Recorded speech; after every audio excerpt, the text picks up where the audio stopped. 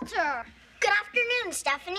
This is supposed to be a secret. No one knows I'm here, except my mom. And I told her it was strictly business. Here. Thank you. They're very pretty. But I've got a lot of homework to do. So thank you, good night, and good luck. Oh, it's Duckface. You tell me for Duckface? Mr. and Mrs. Duckface. They're going to get married and live in a pond. We're not getting married. Stephanie's just my secret girlfriend. Oh, Walter. So it's true. You are Mrs. Duckface.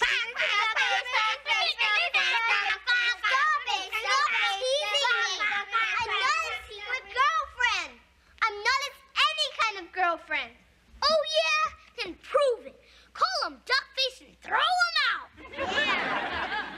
Quick, before I walk out of your life forever. No, I'm not going to call him Duckface. Oh, so he is your boyfriend. Yeah. He's not my boyfriend. But he is my friend. I am? I'm your secret friend? No, Walter. You're my everybody can know friend. And if you were my friends, you wouldn't tease him either. Why not? It's fun. Oh, yeah?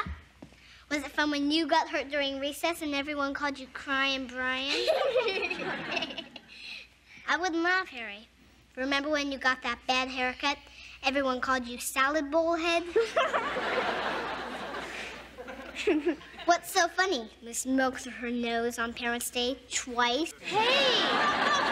It doesn't feel so great to be teased, does it? No.